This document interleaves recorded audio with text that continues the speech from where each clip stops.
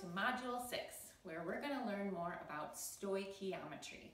This is a new word for you, but you've actually already been doing stoichiometry because here is the definition. All right, Module 6, stoichiometry. Stoichiometry is relating the quantities of different substances in a chemical equation. For example, converting from moles of one substance to moles of another substance that are within the same chemical equation. So remember how we've done several of those examples? That is stoichiometry.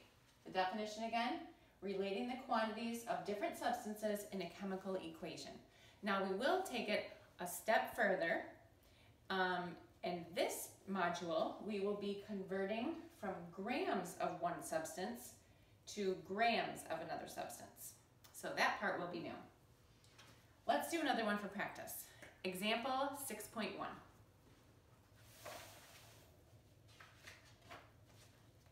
This is on page 164. Example 61 says, a chemist forms ammonium sulfate, an excellent fertilizer, by combining ammonia and sulfuric acid.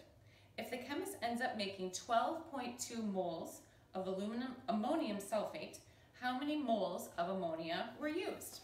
All right, so let's pause and think about what we're looking for. So this is example 6.1, and I think I'm going to start organizing them by when we read a problem, we need to think about what we're trying to find and the information that we know. So over on this side, I'm going to write no. Okay? So in this example, we are finding how many moles of ammonia, which is NH3. How many moles of NH3 is needed? That's what we are looking for. And what do we know? Well, the first thing we need to do with any stoichiometry problem is to find the balanced equation. So let's do that first. We were told that you need ammonia,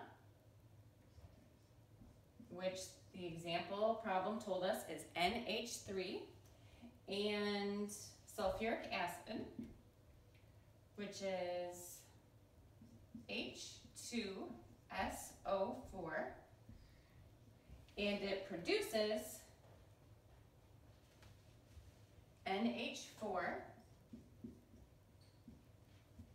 all within parentheses in a 2. So this is a new way to write an equation. When we have a little 2 outside of the parentheses, it means that this molecule inside NH4 is doubled, okay? There's 2 of that molecule. So we have NH4, 2SO4. That's the chemical formula for the fertilizer that we're talking about, ammonium sulfate. So we're looking for how many moles of ammonia. What we know is how many moles of the product that we're going to end up with. So over on the no side, we're going to write 12.2 moles of NH4, 2SO4. We know that we end up with that much fertilizer.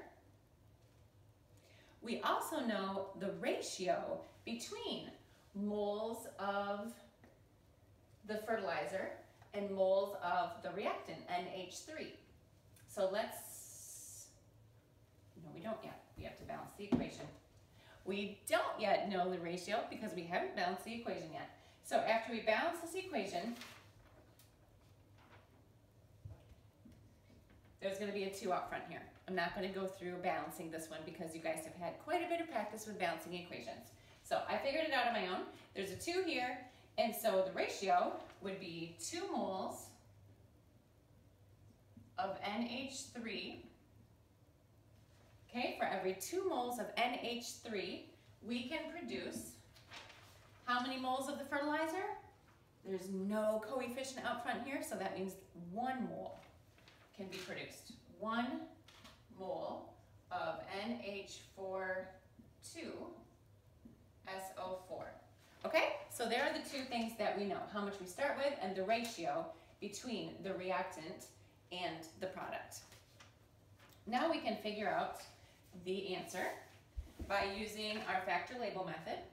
12.2 moles of NH4,2SO4 times, we want moles of that NH4,2SO4. Talk about a long chemical formula. We want that on the bottom, and then we want the moles of what we're moving toward or looking for on the top, which is moles of NH3. Okay, and now we have to plug in that ratio, and we know from the chemical equation that for every 2 moles of NH3, there can be 1 mole of NH4,2SO4 produced. So that's how we set it up, and then we just multiply across. So it would be 12.2 times 2. The answer would be 24.4 moles of NH3.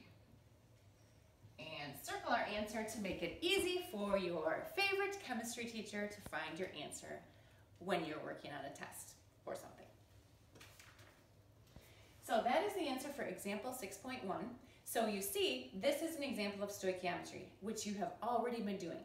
I did want to show you this example to point out how in chemical formulas sometimes you can have parentheses with an additional subscript. Just means that everything inside the parentheses is doubled if it's a 2 or tripled if it's a 3. All right, so you have to take that into account when you're balancing the chemical equation. The next thing we need to talk about when it comes to stoichiometry is limiting reactants. A limiting reactant is the reactant that runs out first when there is more than one reactant in a chemical reaction. Okay, so if you have 2 reactants, one may be left over at the end of the chemical reaction. You may not burn through all of the oxygen that's present, for example, in a combustion reaction. So I have a little example of that.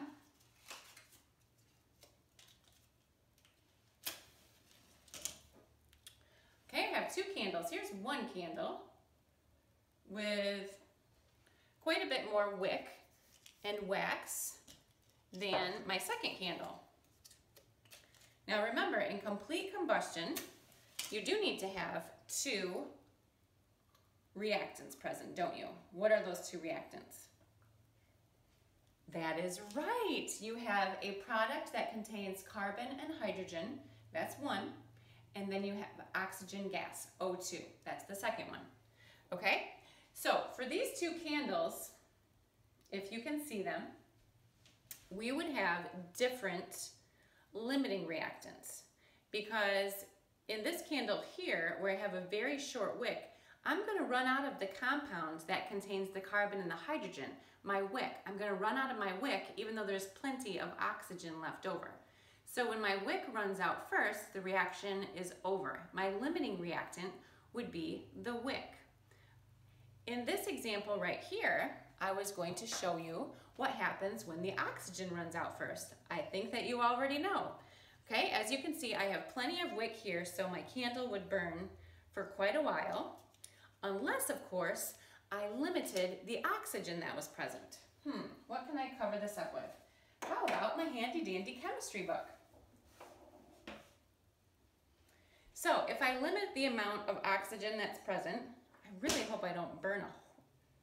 Oh, good, it's already burned out.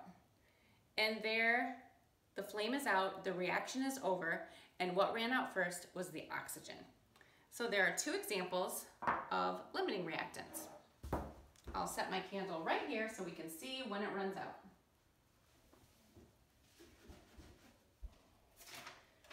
Next up, we're going to talk about fully analyzing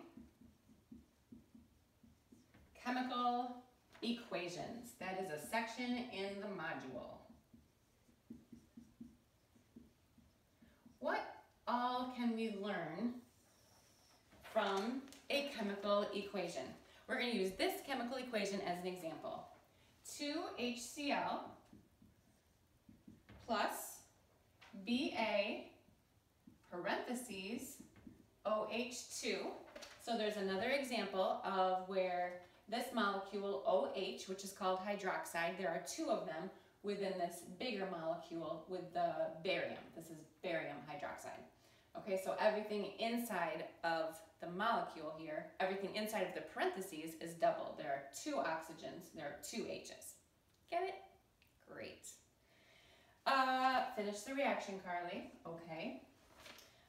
Yields BaCl2 and 2H2O. All right, so if we look at this chemical equation, we see that the 2 reactants and 2 products can relate to each other.